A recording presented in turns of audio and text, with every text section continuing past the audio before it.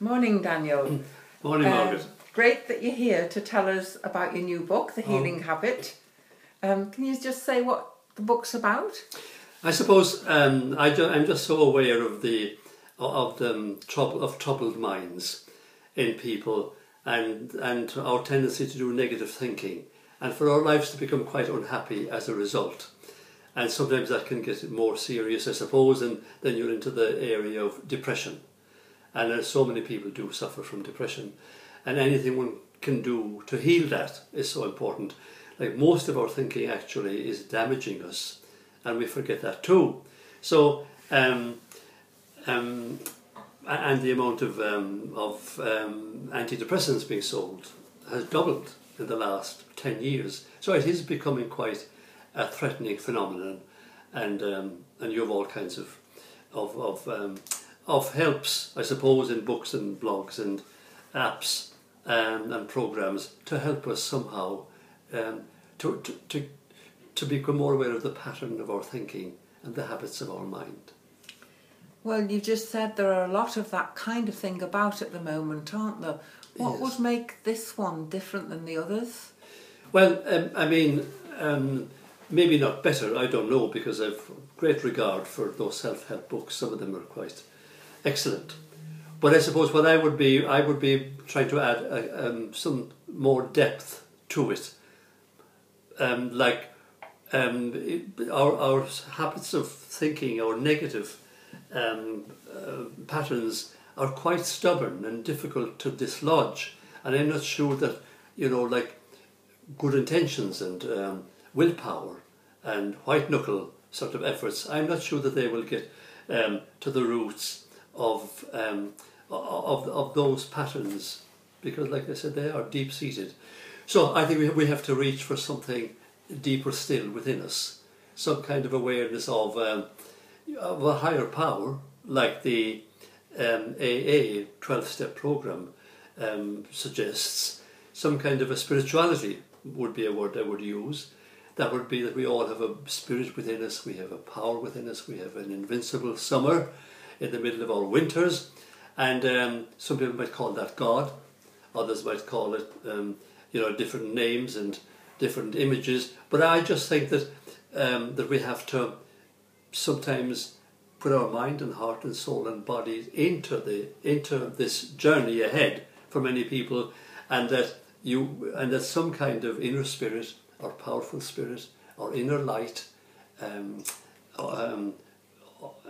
is vital for us to come through that journey people will make when they begin reading The Healing Habit. That sounds really powerful.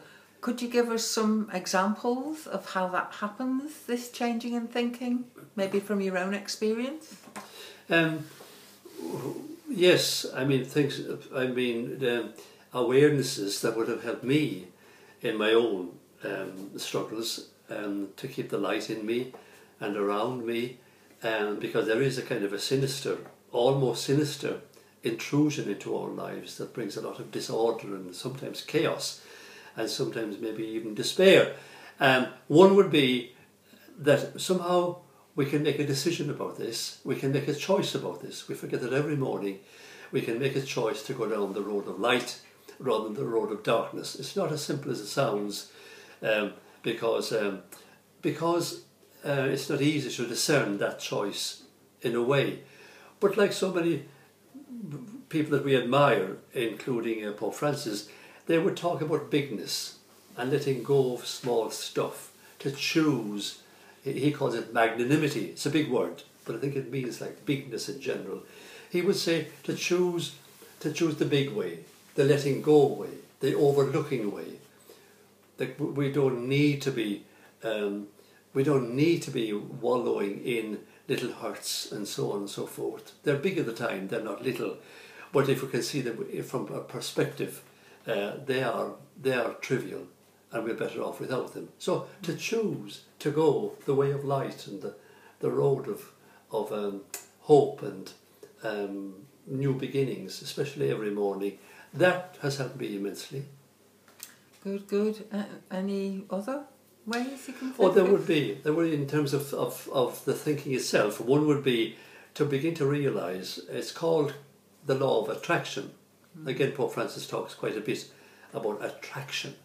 And the law of attraction would mean that when we do set our eyes and the eyes of our hearts and on this path of light, or when we do choose to really make a commitment to this, when we kind of watch our thinking and our awareness and we visualize it and we have a passion for it and we desire it, that actually that does happen. Many would say that has to happen. It's a great, I think it's a great understanding to have, that when we do get to change our patterns and our habits into positive ones and hopeful ones and become and have a confidence and a courage, then that will happen for us. It's a spiritual way. It's a daily way. It's the way of nature as well. And the opposite of that too would be true, that when we settle for less and when we wallow in our hurts and make a big fuss about trivial things and just lose the vigilance that we need in our thinking to notice it and to spot it and to transform it, that we can go downhill from there as well. So that whatever we allow our mind to sort of to guide us in, that will happen. And linked with that would be another question we could ask ourselves: when we do begin to worry and we do begin to be anxious and we do exaggerate what the hurt is, and we maybe get the insult or something we remember from the past, and we panic a bit, and we imagine things that people are rejecting us or ignoring us, which hurts a lot because we are made to love and to be loved. Like to simply ask, is this true? Is my interpretation of this event true? Am I certain that these people are rejecting me, and so forth? Because 99 times out of 100, they are not true. Because we are weak and because we are anxious and because we want to be loved and supported and to have confidence, we tend to imagine the worst possible interpretation of things, and so that that can save us a lot of trouble. Just before we panic and before we let ourselves sink into some kind of negativity, to say, but is this true? Is this really? Am I really interpreting this correctly? So there would be two little guidelines that help an awful lot of people and have helped me as well. That's really good, and I guess that you don't use specifically religious language, do you? And yet the book is full of a kind of wisdom. How can we get to that place of wisdom within us? Well, number one, the reason that I don't use specifically churchy terms or talk a lot about God as such, the whole thing I think is about the light and the spirit we call God. But for some reason, maybe the maleness of the Father God, and sometimes because the church has hurt people, churchy language has been maybe rejected by them, I would try to use an alternative kind of language simply to remove any possible obstacles by people who are interested in having a really healthy mind and a positive mind that brings a lot of joy to themselves and to others. So I would use words like, the gracious mystery, or the mother of life, or love itself, or being itself, again like the Pope uses, just to make sure that that nothing stops us or blocks us from this delicate experience of healing our minds. What was the last? I was wondering how you got to this place of wisdom. Is it a daily practice or something that you... Well, I would say, first of all, I would say within us, deep within us, we have, that's the way we are meant to be. And I suppose it's a kind of wisdom to be aware of that.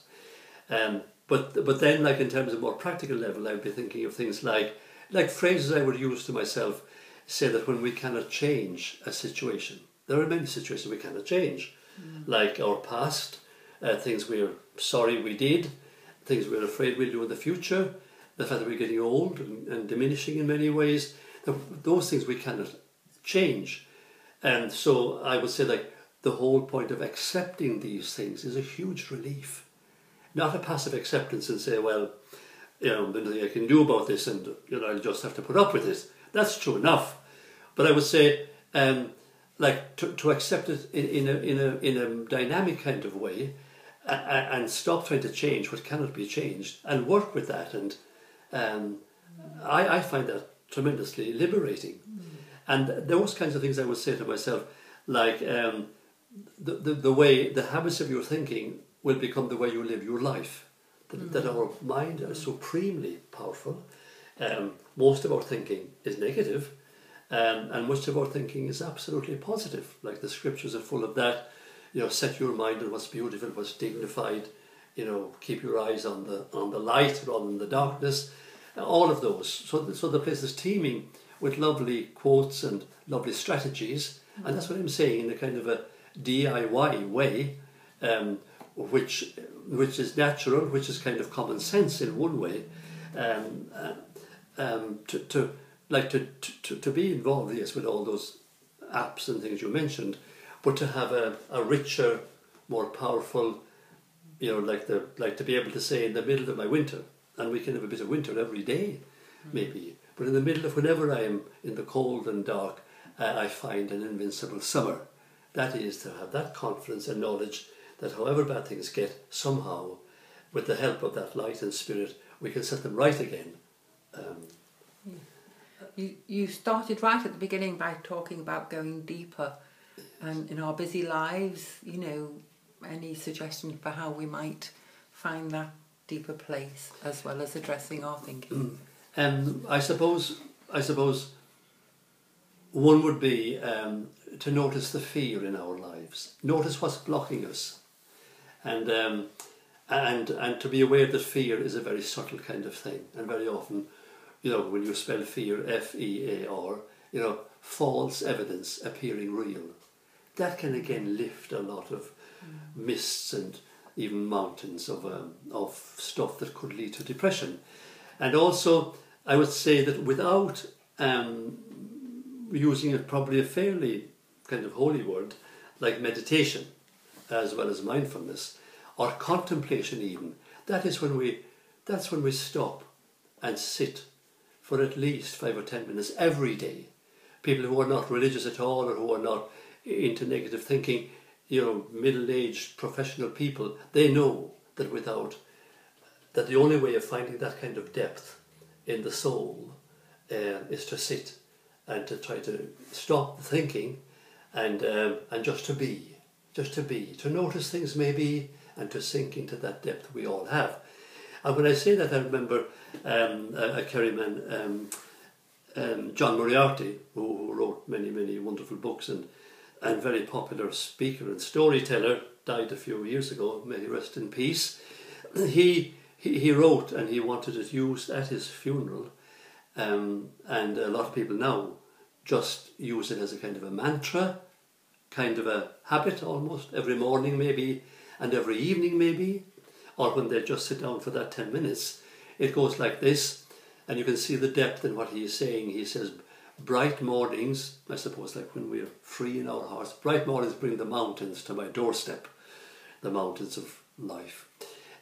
Calm nights, when we're in those dark places, give the rivers their say, the rivers of love, the rivers of life, the rivers of hope. Some evenings the wind puts his hand on my shoulders, maybe the Holy Spirit. I stop thinking, I leave what I'm doing, and I go the soul's way. Beautiful way to end. Thank you very much indeed. Thank you.